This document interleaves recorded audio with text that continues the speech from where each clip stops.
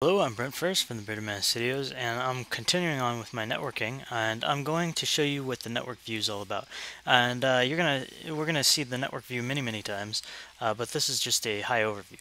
So I'm gonna start by creating a game object, and I'm gonna create a capsule, and I'm gonna add a network view to this capsule. Now, remember what I said about TCP and UDP. So you'll see that this is set to reliable delta compressed, and then there's an unreliable and an off. So if you remember, I told you TCP was reliable and UDP was unreliable. However, that being said, I believe Unity does it this way. They may or may not. When you can use UDP as a pseudo reliable form.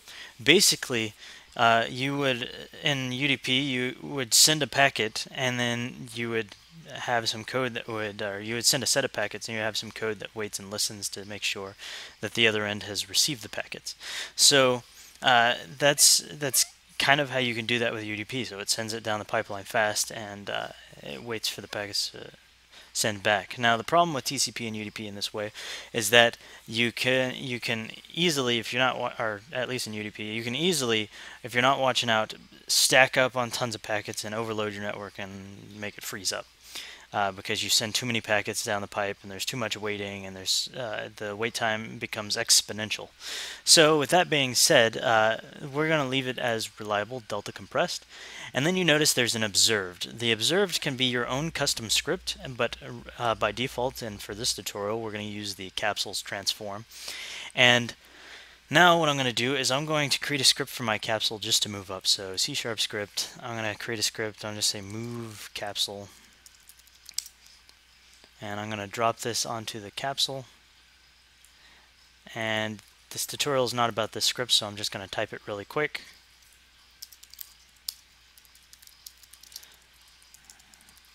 Just going to make it so that if input.get key keycode.up, then transform.position plus equals vector3.up multiplied by time.delta time.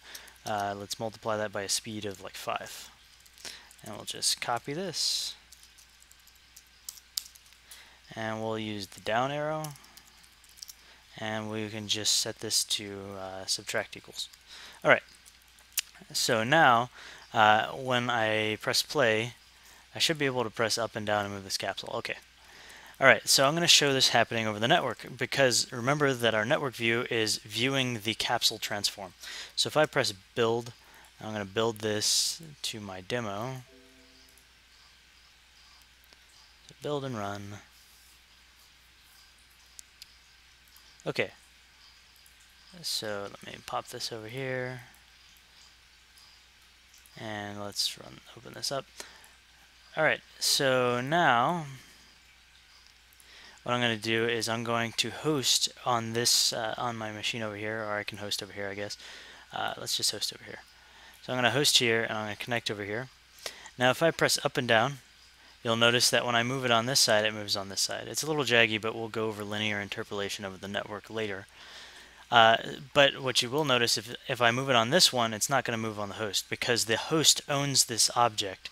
Any objects in the scene with a network view, on creation of the scene, the server owns. And if the server owns it, the server controls its position. So if I move this guy up and then move it down the server, he's going to snap to wherever it is on the server.